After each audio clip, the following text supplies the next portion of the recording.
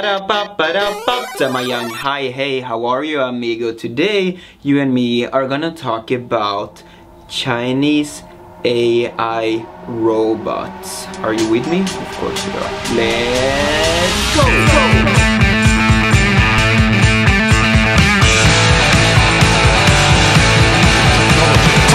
Hi, my name is Magnus, I'm the Shanghai vlogger. Thank you for watching this video. Thanks you for participating with people like me, like real life humans. I am human. You see I have acne and stuff. I'm a real life human because soon YouTubers and anchors and everyone will be redundant because China got robots, and not any robots.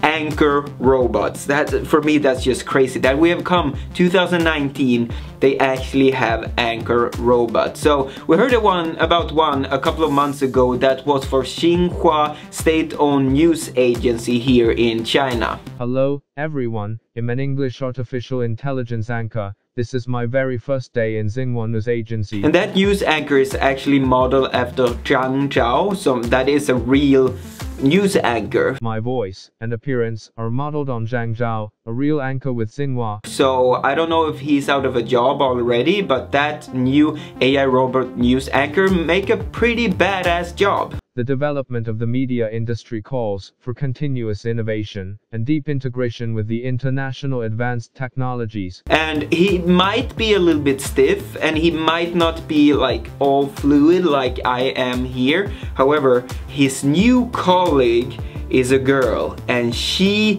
got the moves. So the new model that they created is after a girl, and this girl is Xiaomeng. I probably didn't pronounce that right. 我的名字叫辛小萌。 However, that robot doesn't only speak and move its mouth a little bit, it actually have facial expressions. 现场的各位朋友，大家好，欢迎来到新华社。我是由新华社和搜狗公司联合培育的全球首个 AI 合成女主播。 For me, that just blows my mind. Like, how can you create a robot that realistically like a human? 我的声音和外形脱胎于新华社新媒体中心新闻主播区盟。 We have been talking about this. I have been dreaming about those robots since I was a little kid. And now we're here. Now we have them as news anchors. So 我将会在今年全国两会期间与大家见面。我和我的搭档将为大家带来更好的新闻体验。 First of all, they can speak endlessly. They can just, unless you get like I don't know, a shortage of power or something, they have to quit. But more than that, they can speak 24/7 live on any news channel and just keep going and going and going, which is ridiculous. I will work tirelessly to keep you informed as texts will be typed into my system uninterrupted. Also, they will never do anything wrong like I've done in this video, like probably 10 times. They will always say the right thing with the right dialect, with everything that's just perfect.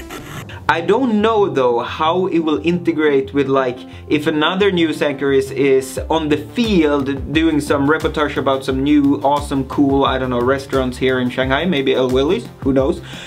If someone goes and do that, can they just talk to the person, or can it only read? I think right now they can only read.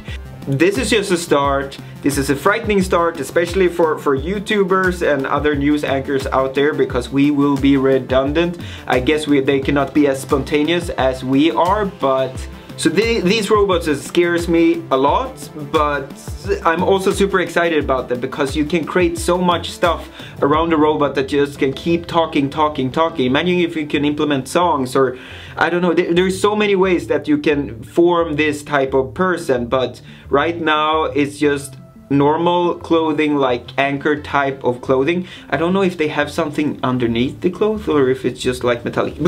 That's just, I don't know, it's a bit scary for me. However, please comment below if you think the same, or if you think that, okay, screw all this old news anchors and all the YouTubers, robots are the way to go, because we want professional news, not like crazy, I don't understand type of news. Comment below if you think so.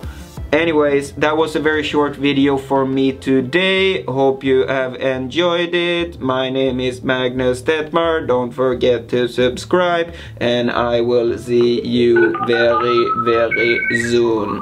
Bye bye.